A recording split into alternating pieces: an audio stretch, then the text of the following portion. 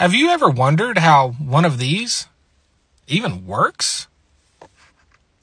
When a well no longer has the ability to flow on its own, you have to install some sort of artificial lift system. Yes.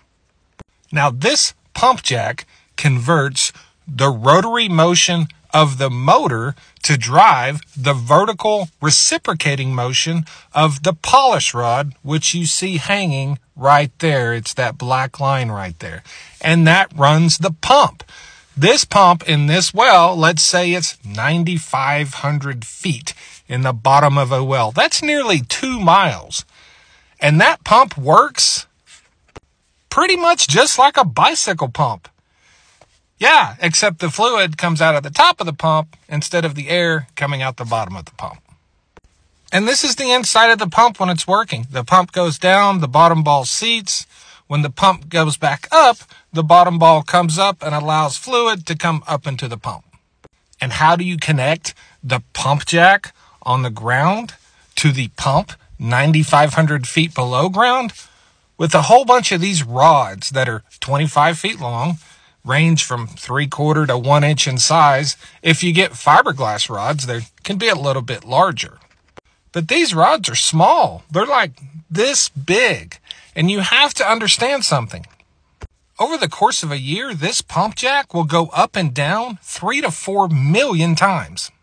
And what that means is you have hundreds of these little tiny rods moving through this well millions of times a year.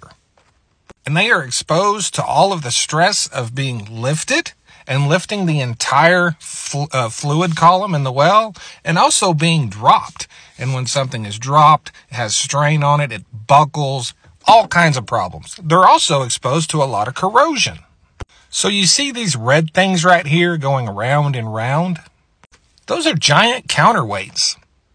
And when the weights are on that side, they're preventing the pump jack from falling too fast by countering the weight of the rods in the well, which weighs 6 or 7 tons. And when the weights are on the left side of your screen, they are assisting the pump jack to lift those rods that weigh 6 or 7 tons. Now back here at the back of the pump jack, you will find the motor. This might be an electric engine, or it could be a gas-powered engine that's actually run by the gas produced by the well itself. Now, all of this may look very simple, but it's actually somewhat of an engineering marvel. You have to understand, there's no such thing as a straight well. They're all deviated and curved. And all of these tiny rods are exposed to extreme heat and pressure.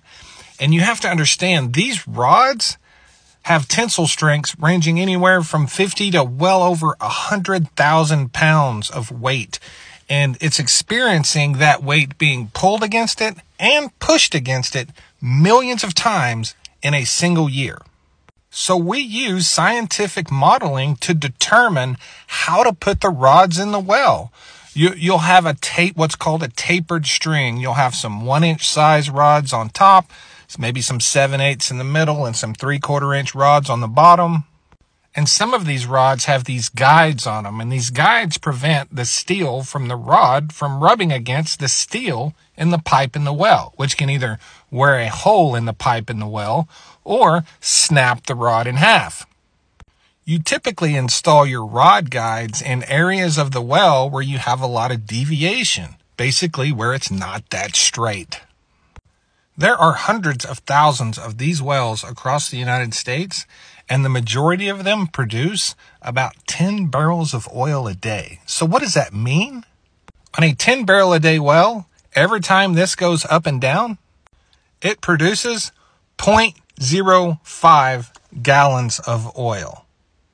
Probably not as much as you thought, huh? No. But if you do that 3 million times over the course of a year, you end up with 10 barrels of oil a day, or 3,650 barrels of oil a year.